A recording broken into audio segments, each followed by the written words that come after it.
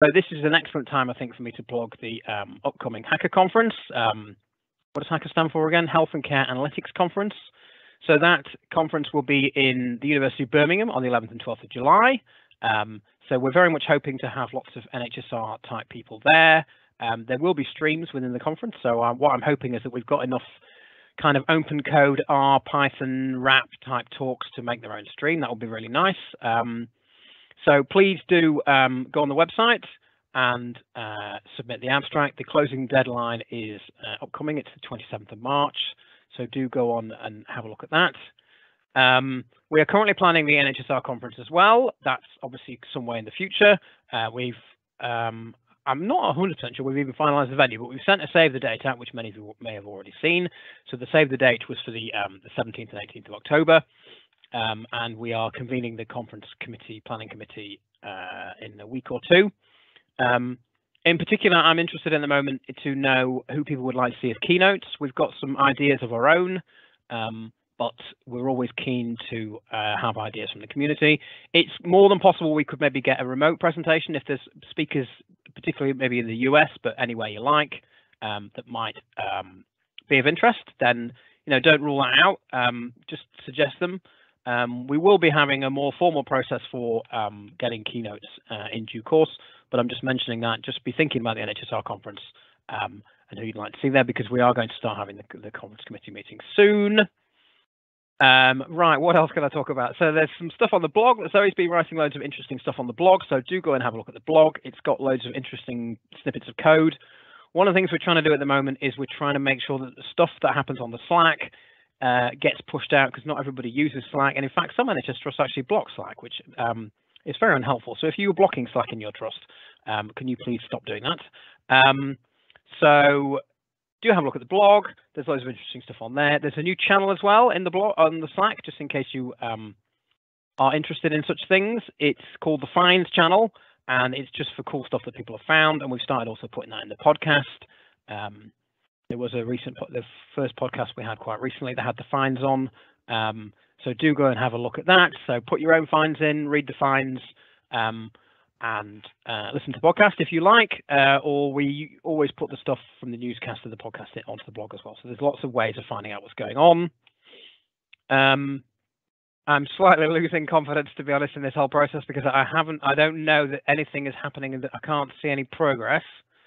So I'm starting to wonder if I might just pivot smoothly into something else. And I'm saying this in the hope that one of the people who's working on the technical issues in the background might chip in and say either, oh, we're nearly there, or no, give up hope, or something like that. Sorry, Chris, I've not had any luck. So if you could carry on, that would be really great.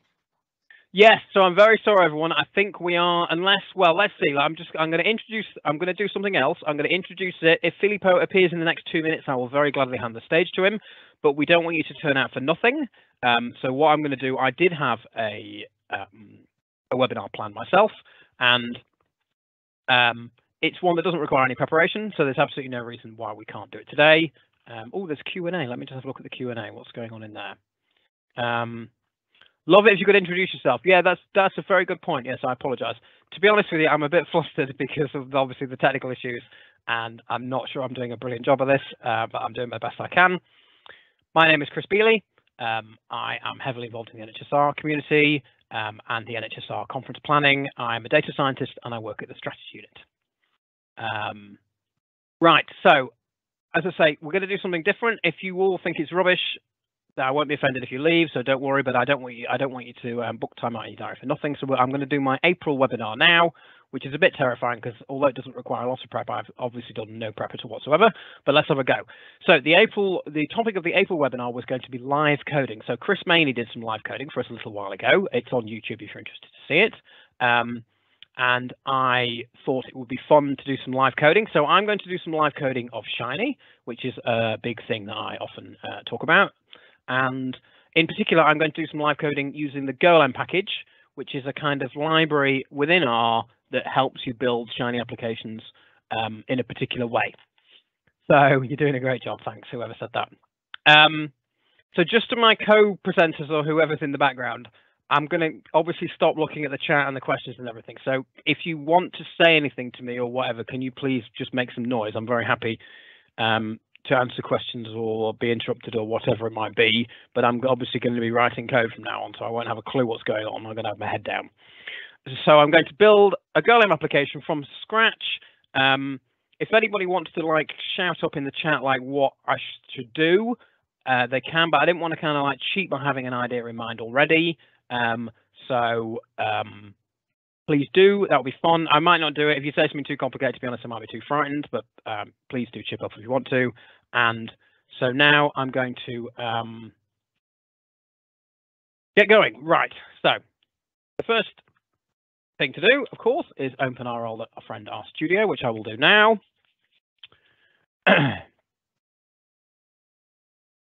And then I will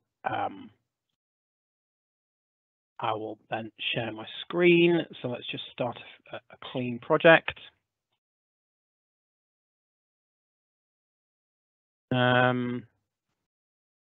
Oh, I don't really want to. I just want to close the project now. Sorry, let me just.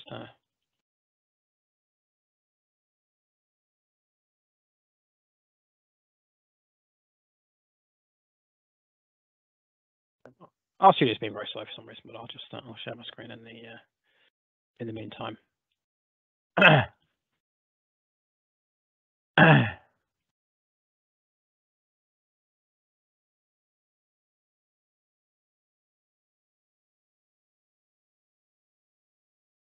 And here we are. Right, excellent. So the first thing that you're going to need to do is, of course, install the Golem package if you haven't already. And to be honest, I got this laptop actually fairly recently because I've changed jobs. So it's more than possible that it's not installed. So let's just make sure that's going in the background. I can talk about it. I'm not sure whether it was or it wasn't. And I'm certainly going to do the thing that Chris Maney did. I don't know how smoothly I can do it. I will be looking at documentation. When I'm looking at documentation that's interesting, I will show you because I think that's an interesting part of it. But just for this bit, just to get started, I'm not going to show you every tiny thing I look up because I think that's probably just a waste of time.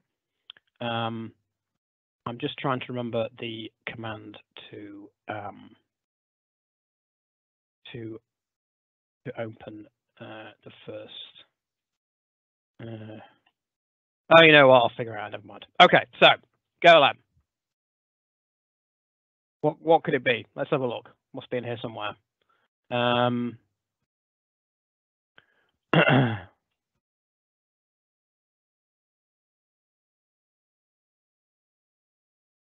Someone in the audience is yelling at me that it's so obvious what it is. No, I haven't. Sorry, I'm going to have another quick look.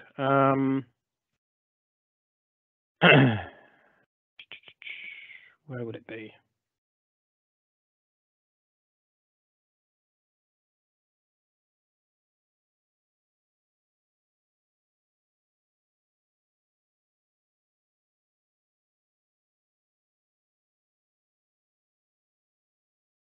Oh yes, of course. No, let's do it. Let's do it the old-fashioned way. Of course, that's a much better idea.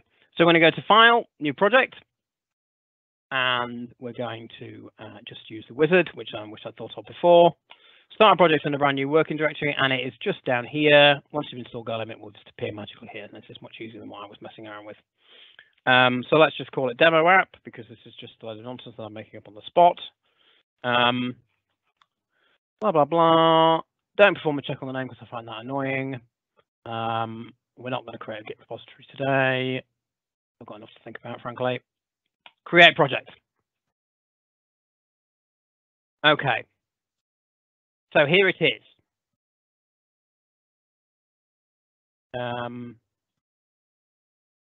Right. So basically, just to give a little bit of an intro. So Golem is a package, and it will allow you. It's particularly useful if you want to structure your Shiny package as a normal R package. And the benefits of doing that basically are documenting your functions and writing tests. Those are obviously important parts of package development, and they're important things in Shiny, and Golem makes it really easy to do that. And the second thing that Golem is really good for is modules. So I'm not going to talk about Shiny modules today because there's no time to talk about everything. But Golem does strongly encourage you to use modules in your Shiny, and I certainly strongly encourage you to use modules as well. Happy to talk about that any other time, but today I think I'm just going to concentrate on showing you Golem because that's what I wanted to do. And so when you click the button that I just clicked, you will start off with the script start.r. So Golem comes with these scripts actually that make it very easy to kind of build through. So all you need to do is just kind of work your way from top to bottom with this script. So, and just run each line of code. So the first bit here, as you can see, you can give your package a name, you can give it a title, and so on and so on and so on. Now I'm not going to laboriously fill all that out now, but you can see. In fact, I wonder if I'll well, just for the sake of argument, I'll just pop a few of my details in. But clearly, I'm not going to do this all now because that would be boring. But in real life, you would. It very helpfully gives a version number as well. Golem is really good at reminding you and helping you to kind of keep track of version numbers. So all you do is you just put all your stuff in here. You can put the GitHub repo in here as well and run it. And then what it will do is it will automatically, and there's lots of auto magic going on with Golem, it will automatically update your description file.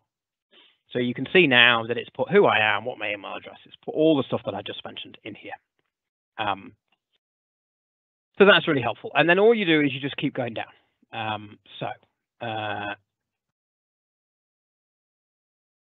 This will just give you some nice things that you can use later on in some of the advanced bits of Golem that I don't have time to show you now. This will install some of the recommended dependencies, which is quite useful. There it goes. Would you like to install it? Yes, I would. As I say, this is a new laptop, so there's there's loads of stuff going on. I'm not going to make you sit through all that. So there's a nice thing here. It will there's a nice use license function. There's you can use R Markdown for the README if you want to. I don't personally like doing that usually, but you can do that. There's things for adding a code of conduct. There's things for a lifecycle badge. All these things. Oh, something else to install. Yeah. You can set up Git using this. I usually do this just by hand myself, but it's there if you want to. Well, I will set up the recommended test template. Again, I'm not going to have time to kind of dig into everything that I'm going to show you today, but it's just worth knowing that Golem does encourage you to do this and makes it easy to do this. Makes it easy to do the right thing. That's how I usually talk about it. So there we go. I'm going to use the recommended tests to install yet another package. Off it goes. I like the console. It's this new in our studio. It's all nice and coloured and everything, isn't it? I've not seen this before. It's great. As I say, it's a new laptop. So as you can say, it's made a test thing for me here, and it's got the recommended tests and yada yada yada. As I say, I don't have time to go into it all today. But if you're into tests, it will just set it all up nicely for you there. You can even use it. I never know how you say this. Is it Fave icon? You can even add one of those little icons that you get on the top of your tab of the web browser. If you don't, it just gives a nice little Golem logo. And these are to add function files. These are more or less useful depending. You'll just see how you go. So I've done all the main bits now. So all I do now is it's so easy. Run this line of code, and it opens the next one. So we're done with start now, so let's get rid of that. We've started. We might possibly want to go back to it, maybe if we update the description, or if we add a license later on because, you know, somebody's decided to let us open it or whatever it might be. But on the whole, basically now this is done, you can forget about it. So let's get rid of it. Right, now this is the kind of this is the really important bit of the thing, and you'll use this regularly throughout the time that you're building your Golem. This is the file that you'll use. This is a really nice function. What this will do basically is it will trawl your code for package dependencies and add them to the description. I'm not going to talk too much in detail about that, but that's what that is.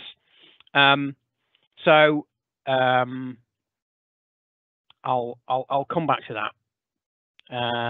So the first thing we're going to do is we're going to add a module. And I think what I'm going to do, and I don't know if I'm going to be able to do this in the time, I've no idea, but just so I can write code rather than just rambling, I think I'm going to write something, because I wrote something a little while ago that does this and it broke, and I'm not sure why. I'm going to write an application that rolls lots of dice for you and then reports and then gives you a nice little histogram, because I do this sometimes when I'm playing Dungeons and Dragons. We like to argue about whether a roll is good or bad, and I like to do that scientifically. So I'm going to give the module the name. I'm going to call it Dice Roller. And yes, you can have a test as well. I'm not going to bother with that, I don't think, today, because that's a bit overcomplicated, but it's there if you need it. And again, it makes it very easy to do the right thing. So all you need to do is just run this line of code, and then it will magically write all this boring boilerplate around the functions for you, not the function, sorry, around the module for you, and it will even automatically open the file for you. So I'm just going to go back and save that. So this is a module. As I say, I'm not going to talk too much about modules because there isn't going to be time. But basically, a module is a bit of UI and a bit of Shiny that kind of that live together. And the main point of using modules is that they're scoped. So what that means is data doesn't leak between one module to the other. So each module can see the things that it can see, and that makes it a lot easier. It means you don't have to worry about giving everything different names or all this sort of thing. Is that they're all clean and together. There are lots of advantages to modules, but it's basically to do with kind of namespacing. That's the essential thing. Okay, so I don't want to write loads and loads of code and bore you, because I'm supposed to be talking about Golem, but let's write a little tiny bit of code. So let's add a select input, and let's call it dice type, and we're going to give it a label like this, and then we're going to give it we're going to say what the choices are. So choices equals, choices equals, I just turned the rainbow spaces on the other day. I don't know if I love them. I'm trying them, so I don't know. You can draw your own conclusions about that.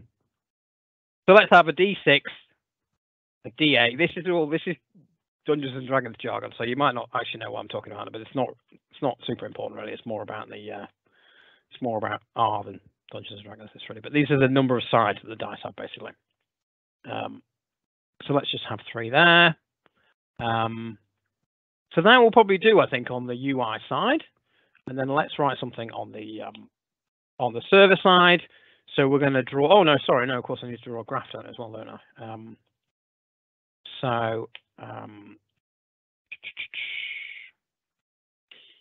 Now, what do I want to? I want quite a simple layout, don't I? So I want fluid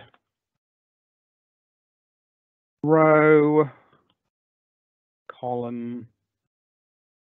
I'm definitely going to make a lot. I'm becoming aware that I'm going to make a lot of mistakes today, but I guess that's kind of the point of the exercise, or I hope it is. If it is, I'm going to do really well. If it's not, I'm going to do terribly. Yeah, so let's have that there. So that's one column, and then let's have another column like this, and let's put a graph in it. So that would be graph. How does it go? Graph output, is it? No. Output graph. Oh no, it's plot output, isn't it? Of course it is. Been a while, I'm afraid. Right. And of course, I've made my first deliberate mistake, which all the Golem people in the audience are, I'm sure, shouting hoarsely, which is that when you're using modules, it's very important that you add namespace around the ID. I'm not going to go into too much into why that is. It's just important that you do it. When you start using modules or Golem, you will always, always, always forget. I promise you that. And you'll find that very annoying. And I don't think there's even really a particularly good error message when you do it. Just doesn't do anything. So just be very aware. Learn from my fail. You just watch me do it. So yes, that will be the #1 thing that you forget to do. Basically, what this function does, you see, is it allows it's picked up over here. You see. So what it's saying is, let this be part of this namespace, which is, as I mentioned, is the sort of the purpose of the module. So as I say, you don't have to think too deeply about what it all means. but just make sure you do it. Otherwise, your application will fail with to our recollection, no error message whatsoever. Right. Well, before we write the server code, let's run the application. And this is another bit of where Golem makes it easy for you. So we go in the is it the dev? Yeah, in the dev folder, and there's a thing here called run dev. Now again, you don't need to think deeply about what all of this does. You can just run the whole thing, and that's what I'm about to do now. And that's the workflow with Golem: is you write your code and then you just run this whole file. But if you just have a look through it, what you'll see it's doing is it's building the package. So it's getting rid of your getting rid of the packages that were already there, and then bringing them back in again, and then documenting it. It does all the packaging stuff clean every time. So you go to this thing, you run all, and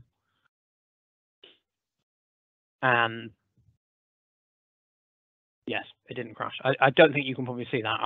When there's actually something to show, I'll share that bit of the screen. But it didn't crash. That was all. I was just checking I hadn't got any brackets in the wrong place. Right. Next bit. Okay. So now we're going to draw the histogram. I don't really like histograms. I'd much rather have a density plot, but I'm under way too much stress today to worry about because I always get them wrong many times, and there's no time to watch me fail. It's just going to be a plain old histogram today. Okay, so we're going to use the render plot function to draw the graph, and here comes the next bit of sort of Golem-y methodology. And I mean, this is optional, but I very, very, very much favour this, which is that all the library. All the packages are explicitly called. So what I mean to say is you use double colon. So you will draw a graph like this. So as I say, this is not, you don't have to do this, but the Golem team certainly encourage you to do so. And I always do as well. So, oh, I need to do some data first, don't I? What am I doing? I'm sorry, I'm under a lot of press because I haven't thought about this, so I'm making mistakes. So we need to roll some dice first, don't we? So, how are we going to roll the dice? So we need to, oh, wait, it does occur to me, actually, these should be named, shouldn't they? So that should be like that.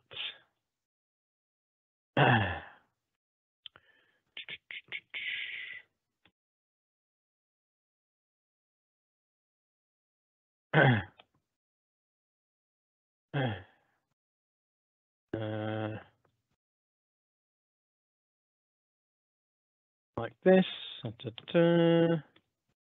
equals 20. Oh, it's just occurred to me, actually, I think the input should have shown before, actually, shouldn't they? So the fact that they didn't actually means that there might be something wrong, so I'm just going to check that in a minute.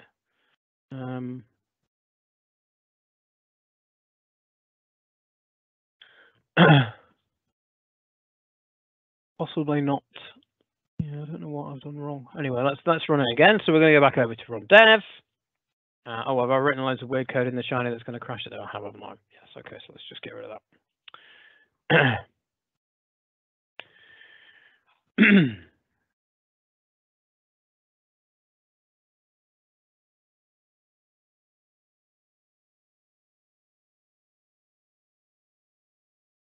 Yes, I'm just noticing the UI is not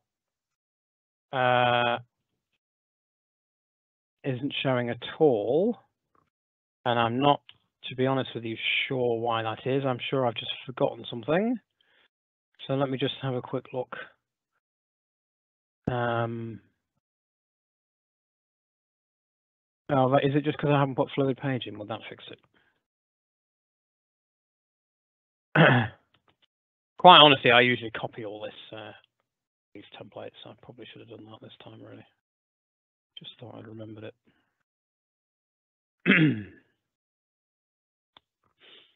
Right. Blah blah blah. Fluid row. I think that's okay. Let's try again.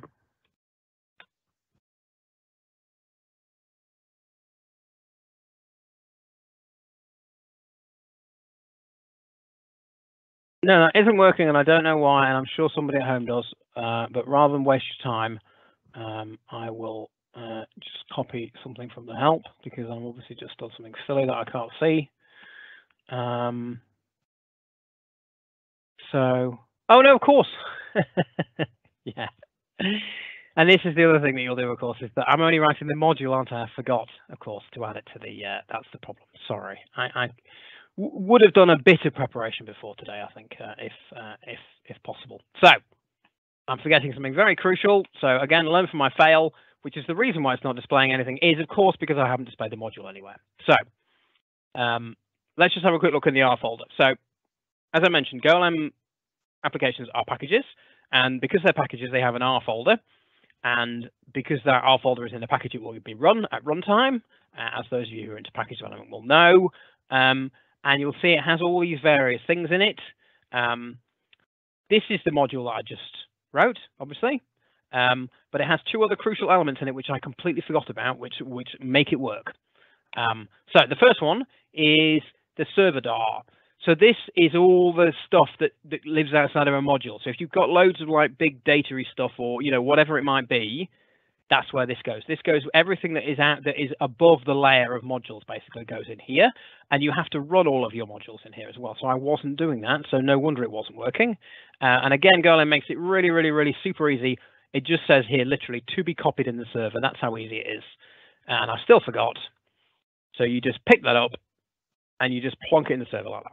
Now, there are lots of clever things you can do in the server with modules, which I don't have time to go into today, but that, at its simplest level, is how you get them working and how you don't make the mistake that I just made very publicly.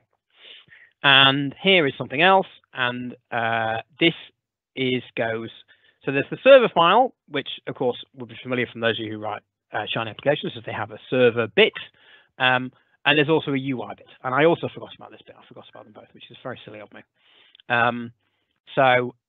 And again, it helps us down there. It says to be copied in the UI, and there's just a nice bit here. So we're just going to pick that up, and we're going to plonk it here.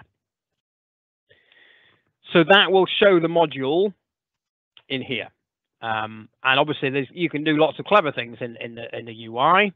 For today, we're just going to have a UI with one module on it. But of course, what you can do is you can write quite a large, complicated UI with lots of sections and put a module in each one of those sections.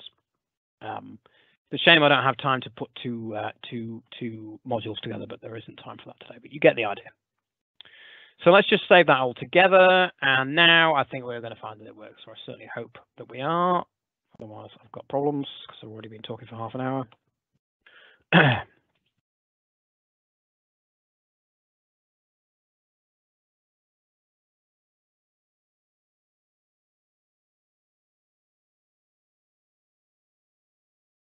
Yeah, so it seems to have loaded but crashed, but that's maybe just because I'm messing around with in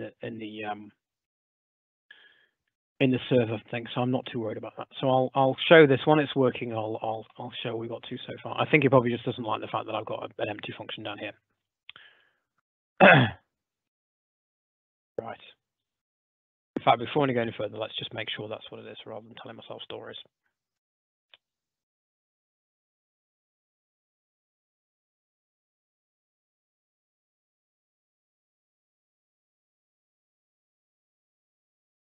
There it is, beautiful. Yeah. Well, let's show where we are. So it's going to stop sharing, and I'm just going to show. So far we built two-column application. There's a thing down one side where you can select which dice you want to roll, as you can see. So we're all good so far. Right, where's Teams gone? Right, I'm going to stop sharing that, and I'm going to start sharing something else. I'm resisting the urge to read the comments because they're just going to completely throw me. Okay, cool. So we're working so far. So let's keep going. So now, we've written this is the UI bit of the module, and each module has got a UI bit and a server bit. So the server can obviously now, in the standard Shiny way, do stuff with the stuff that's in the UI. So let's roll some dice.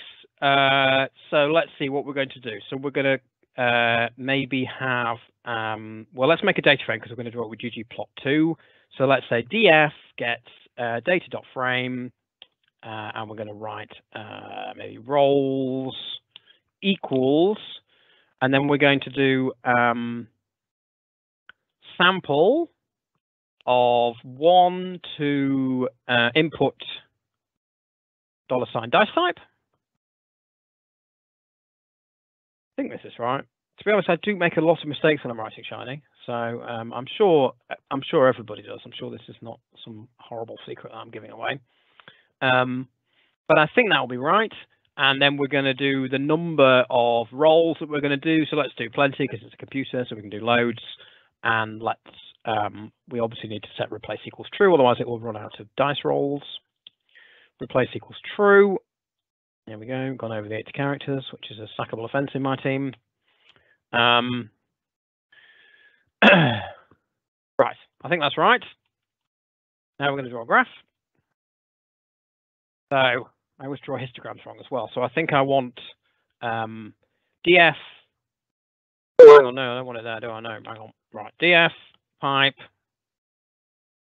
Oh, it's not. It's. Oh, no, I want the base pipe. That shows how new this computer is. I'm sure I wasn't doing the base pipe earlier, was I? I don't know. Anyway, right, df pipe, and then we want roles, and then we want plus, and I always get this wrong as well. So again, we need to add the have I written that right? GG plot get to geom underscore histogram.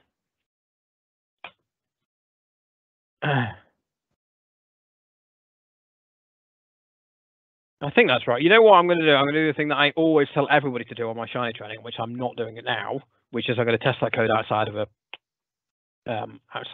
reactive context. I've said that hundreds of times, and I'm not doing it publicly, which is not good. So let's do it properly. So yeah, so that should produce that, and then this should draw a nice graph. Yes, there it is.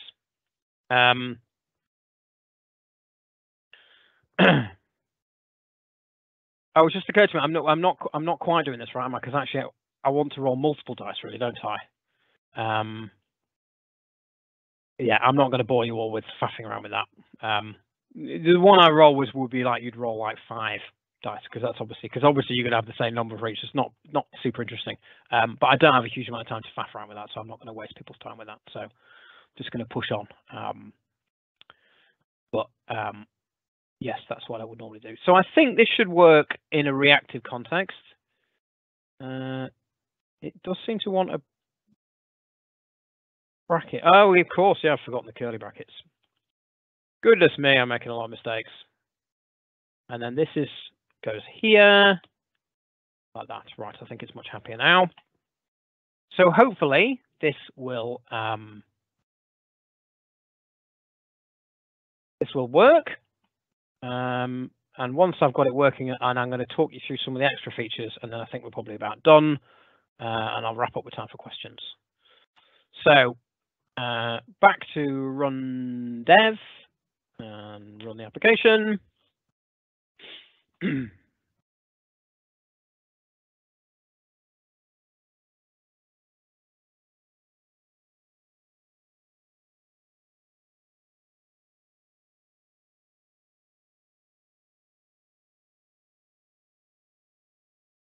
I seem to have gone to the wrong port number for some reason. I don't know why that is. It's very strange.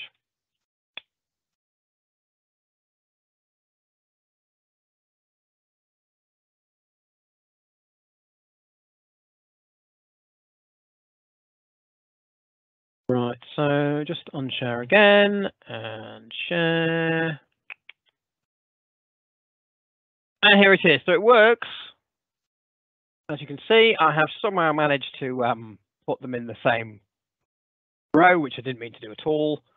So I might just quickly correct that. But it does at least work, which is nice. So let's go back to the R, which is here. So what have I done wrong? Why is it Oh, I've just written them both in the same column.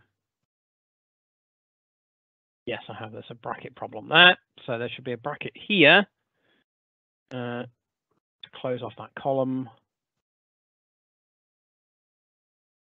Yeah, like that.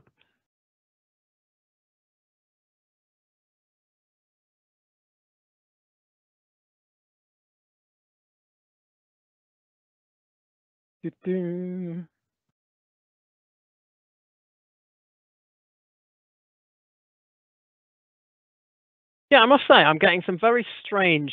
I don't know if it's my laptop, but it might just be worth mentioning, just in case anyone else has this problem. Is that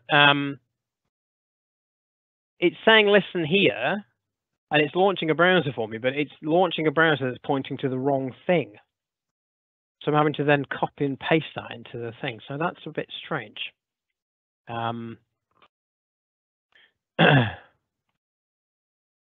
So I think probably the best thing to do is probably just, I don't really want a random port anyway. So I think maybe if I comment that out, maybe that problem will go away.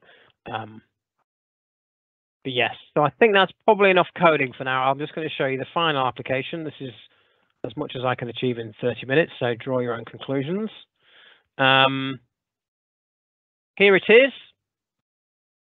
As I say, if it would roll multiple dice, this is actually pretty useful for Dungeons and Dragons arguments, but it only does one because I'm a bit flustered and I haven't got time to rewrite it. So it's actually not that useful. But here it is. Right. So now that's all the programming I've got time for. Let me just show you some of the other bits and pieces now that are important to understand. So the first thing that we haven't looked at properly is the dependencies. So as I mentioned, our Golem applications, are packages, and that's really awesome because they will automatically handle dependencies. So for those of you who have been given someone else's Shiny application, if it's not written in Golem, there's always this awkward bit where they have to kind of laboriously either explain to you or write lots of code, or you get those, if not installed, you get all that kind of stuff. And it's a rather inelegant way of handling package dependencies.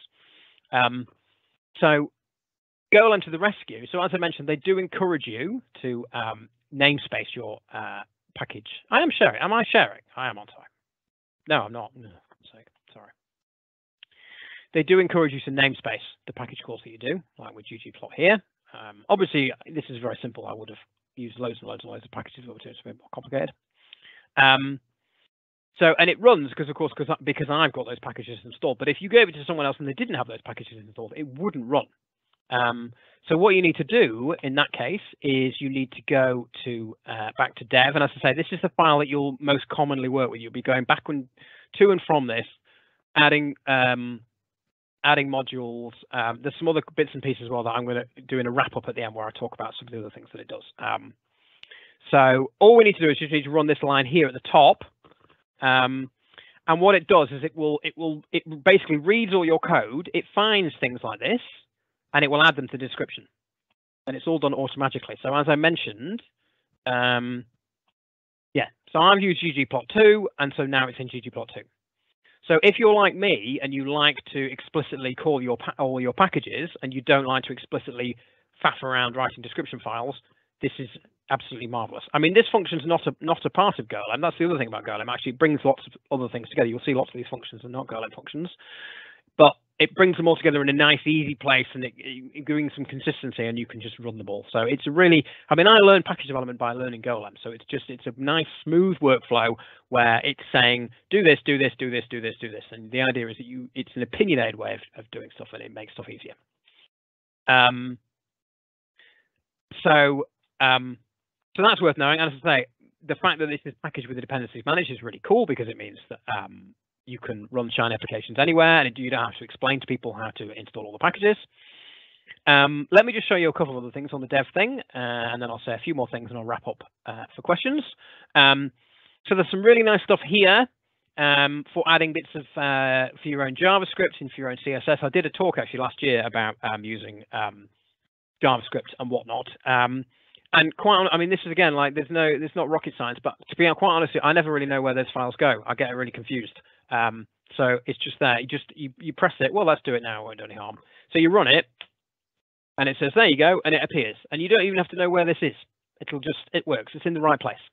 So it really, it reduces the amount of brain power you need to exert on this considerably.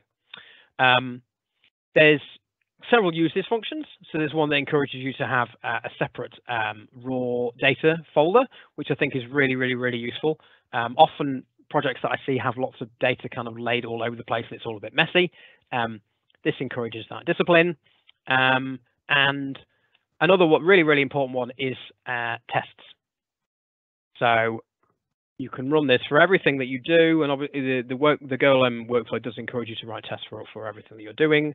So you can just run this, and again, it will just automatically make you a code file in the right place, and you can just write your test, and off you go. And it's all kept where it should be in here.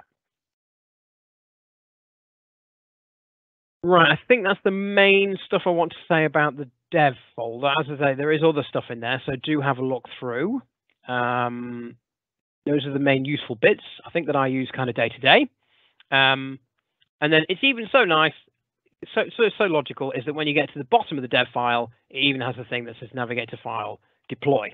So this is the other bit where Golem really comes in handy, is it's agnostic to how you deploy it. So we'll just run that, and it just magically pops up. And this will deploy your applications. It will do lots of useful things depending on where you want to deploy it. So as you can see, there are some checks here. There's a check for CRAN, and there's a Common Garden check. You can build it locally as a sort of package archive thingammy.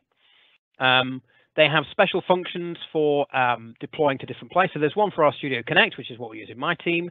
There's another one for ShinyOps.io, and there's another one for Shiny Server. I'm pretty sure the pro version of that has it been completely dismantled or deprecated or whatever, but there's still the open source version of it. So that will help you with that. Yeah, there's some other things that are a bit more complicated that I haven't tried, like things along with Docker and all that sort of thing. Right, I think I've said everything I want to say. Let me just very quickly just look at the structure of it, just to make sure that I haven't forgotten anything. No, I'm going to stop programming now and just unshare my screen. I'm just going to finish with a couple of closing thoughts, and then I will take questions. Yes, so I hope that was a useful tour of Golem. I'm sorry that I'd spent literally no time thinking about it at all, but I wanted to fill in something for those of you who had come out today.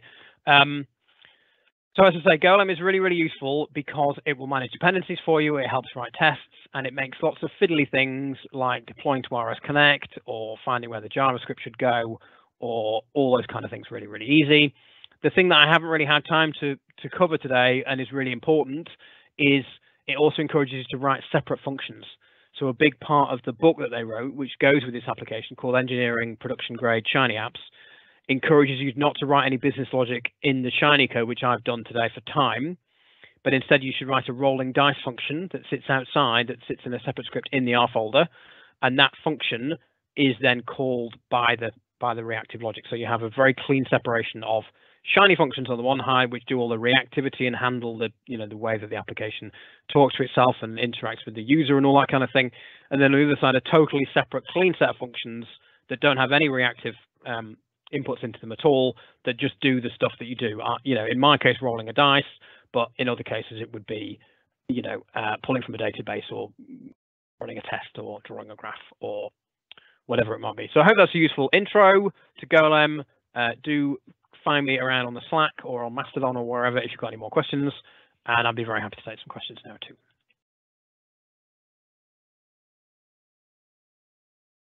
Do you want me to read them out to you? And I've just sorry, because I was supposed to be hosting. Well, yeah, so I can host for you now, even though I was a bit late. Well, do you mind? Because my brain's been off the hook. No, so that's you please fine. host, Zoe. Thank you. Yeah, so you've got some good questions in. One of them was about Shiny, but I suppose it could affect Golem as well. Struggling with the placement of things with graphs and inputs, especially the 12-column layout. Not sure. Well, just like I don't know whether that also affects Golem in the same way as it does with Shiny. And I remember you showing me like getting the columns right, and like 6 and 6, it always has to add up to 12. And I wonder if that's the issue that this person was having or has experienced. Does that make sense? Yeah, it does make sense. Yeah, I mean, I don't know what the specific problem is. Yeah, if the columns are, I mean, obviously I messed it up at the beginning because I had a bracket in the wrong place. All the columns need to add up to 12. That's not a Shiny thing. That's a Bootstrap thing. That's like a web framework that decided that.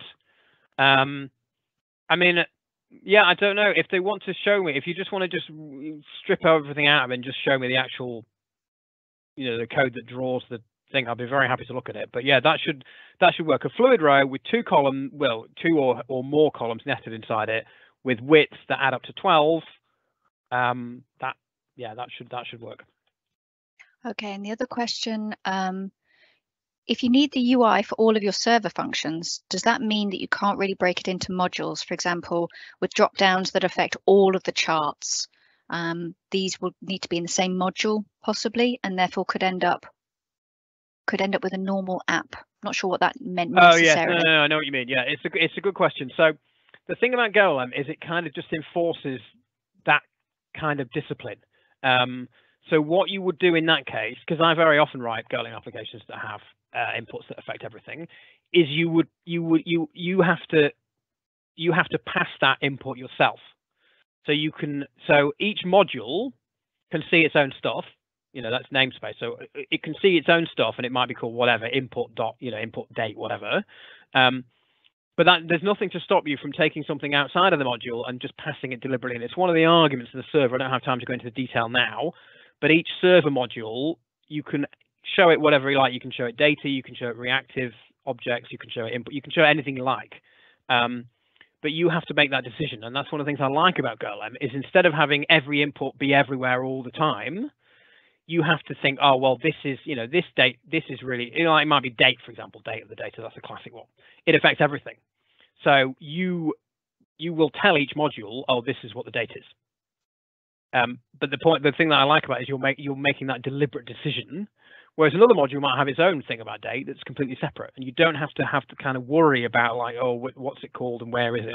You're deliberately feeding these things through. That might also tie into a question that's just come in about you mentioning using functions. Do you have to use functions even if there aren't any variables within the function? Well, yeah, this is the perennial question, isn't it? When to write a function? So, I mean, I do think Shiny's quite interesting, really. I've been doing Shiny for a long time, and I think it throws up a lot of kind of quirky questions like this one. So we have this thing, dry, don't repeat yourself. But they do argue in engineering production grade Shiny applications, which I probably should. I've shared a link. Chat, can I? Oh, you have? Oh, no, I've shared it. Yeah, I found it. It's engineering-shiny.org for the purposes of the video. Yes, thank you. So yeah, in there they say, even if you're not reusing things, and all modules is another one. A module is another example of this, where because you can reuse modules. That's one of the nice things about them. So if you do the same thing repetitively, which you do sometimes, you have a bit of Shiny that in several places that does the same thing. You can actually reuse the module, which is really neat.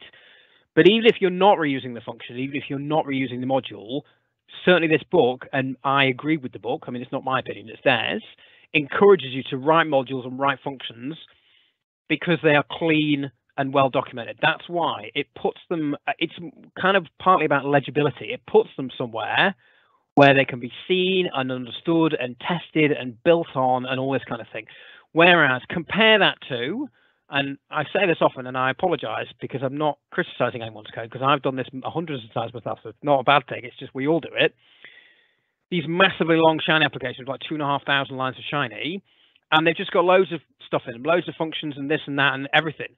And it's fine, it runs, and you can write it, and I've written many of them. But coming back to it a year later and certainly handing it over to someone else, it is intimidatingly complex. Whereas if it's all factored out neatly, this is all the functions relate to this module. This is all boom, boom, boom, boom, boom, boom, boom, boom, boom. It's really easy to understand, and it also means you can change that function very easily and not worry like, oh, actually, well, hang on, it's written here, but maybe they're doing something slightly different over here and they should be together and they're not, all that kind of thing. So as much as possible without, you know, writing. Well, yeah, no, I'm going to say you should do it for everything. I can't think. Maybe there are some edge cases, but in my opinion, I think you would always write functions. There's no reason not to, really. Well, I've even seen from our colleague, Tom Jemmett, he uses functions even just to create a dummy data set, which I'd never even thought of. So he literally uses functions all the time for stuff that I wouldn't have even considered. So I think maybe it is that thing that you start simple and do try to do functions because they can seem scary. But as you say, try and use them all the time because you may use them repeatedly, or you get into the habit of using them. It just makes it a bit easier until you get to that really complicated one, and then it won't be so scary when you get there. And they're documented as well. I don't know if I said that documented already, yeah. But functions are documented, and that's really, really, really important. Oh, yeah. Yeah, it gives you an explanation of what you're doing in that area. And there's another question, which might be a debugging thing that we need to do, though. Running the Shiny app, the R pop-up is blank, but the browser shows the app. So not sure what that would be. I don't know. That's a good question. I wish I did. I'd seem clever if I did. Don't trust that pop-up thing. Honestly, I almost wish it wasn't there, to be honest, because I think sometimes you look at it and like, oh, what's going on? And then you go, oh, hang on, and you click on it, it's fine. I think there must be, I don't know. I think there must be some web things that it can't do. It can do the basics, but there are things that it can't do. So I never use it. I don't trust it. So on the cloud, when I've used things that are built into our studio that use Shiny, it usually gets blocked because of the VPN. But recently, when I've been using it and I'm not blocked on the VPN, it's asked for a mini UI update. And I wonder if that's being forced on the cloud, but isn't available to everybody depending on their computer. So I suppose what we're kind of concluding here is always try and open it in the browser. You can even set it in the options, Shiny, well, I can't remember what it is, options shiny.launch browser equals true or something. I've set it on all my computers and then forgotten what it is because you only have to set it once. Yeah, don't trust it. That's my advice. I don't like it. I kind of wish it wasn't there, quite honestly. Oh, right. That's interesting. And oh, there's another question came in. Sorry, I missed this one. What's the difference between a module and a function? What's the difference between a module and a function? Sounds like a joke, doesn't it? What's the difference between a module and a function? About 10 minutes. They walked into a bar and ordered a drink. What's the difference between a module and a function? I don't think I can answer that question in a technical way, I don't think, to be honest, because I don't understand the background of it well enough. A module is a set of reactive things. That's the difference. So a module, I think the key difference really is that a module has got UI to it. So a module has got buttons to press and reactivity and dependencies to manage, and that's the point of a module, is it's reactive and it's got a framework and a whatever, whereas a function is just a thing where you ask it a question and it tells you the answer. But the reason why I'm talking about it in the same breath is because they're very similar. From a Shiny point of view, they are both reusable components that you can kind of, and also they have namespacing. So you can take a set of disparate elements and namespace them, put them inside something, and then forget about them. And that's true with modules in terms of having a whole module that does whatever it might be, rolls the dice and shows a graph. And it's true of a function in terms of having a function that does one thing, which is go and get a database and find the most in recent year and run a time series analysis on it. And in fact, that's what if you look at the history modules, that's what our studio say, is that before they invented modules, they used to say, oh, just write functions. But what they realized was there's a sort of hard limit to that, because a function can only ever be a function. It can't kind of live with a set of other functions. So modules are where kind of like, making these things kind of cohere together. So this may be a silly question, and it's my own, so I can take ownership of this. Can you have more than one function in a module then, or is it one-to-one relationship between them? One function in a module. Have I understood that correctly even? Oh yeah, no. Well, I mean, modules can be very, very large and complicated. So modules, I mean, you shouldn't define a function in a module though. Right. Oh, I see. It gets called in it. So they're separate. I can't think of a time when it would be. I always would think you should never say never, should you? Maybe there might be a good idea occasionally, but I can't think of one. But yeah, you would define your function in the R folder separately, and then the module will call on that function because it's cleaner rather than bundling everything together. So somebody's posted some information about namespaces, because I suppose this may be quite new language as well. I mean, I'm familiar with it in terms of packages, certainly not with Golem and Shiny. And so namespaces are used to organize code into logical groups and to prevent name collision so that it can occur, especially when your code base includes multiple libraries. So the namespaces, everything is declared and listed. The classic really is with tidyverse, isn't it? And there's a clash between the filter function and in terms of packages and the stats package, because they use the same name, modules, but they're different. Modules and functions both have namespacing. So if you use df in a function, right, it doesn't affect all the other dfs of the package. That's kind of part of the point of functions, is you can write df and x and I and j and not worry that someone else, another bit, is using it. And a module is the same. You can write import $date in a module without worrying. You know, it's nice if it's collaborative. If there's more than one person writing Shiny code, import $date is quite an obvious import. So you might worry and think, well, if someone else has written import $date anywhere in this application, it's going to break, because now we've got two things called import $date. But modules don't have that problem. Only that module knows about import $date. All the other modules are completely oblivious. So you can replicate all of the names in each module. It's not a problem. That's useful to know. That's it for the questions. And we've got a couple of minutes left before we wrap up officially. So I'm going to say thank you for stepping in at the last minute with our technical issues that we've had. I don't know if you had anything more that you wanted to say before we end the session. No, I feel I should have some patter, shouldn't I, about join the Slack and here's Twitter and everything, but I'm so flustered that I haven't, so I'm very sorry. Right, okay, so check out the website for information. I'm trying to learn how to do the website and get the information out. Oh, somebody's put a question in while I'm wittering away. What's the best way to document a function? Just don't worry though, you keep going. You'll do the question. So check out the website. They've got lots of links there to all the different things that we've got, where this will be published as well through the YouTube, so you can get through that through the website. We've announced the dates as holding for the NHS-R conference this year, which will be in October. It will be hybrid, so that'll be in person as well in Birmingham, but details are to come. And we're still doing podcasts, or Chris is doing podcasts, and we're doing lots of things. And most of the stuff that we talk about and share and catch up, and please do come onto the Slack group to resolve some of the issues that people have faced. And that has taken us up to the hour, so we can now nicely finish an impromptu tour of Golem Shiny use by Chris. Thank you very much. Thank you everybody for coming and staying with us. And the questions are great.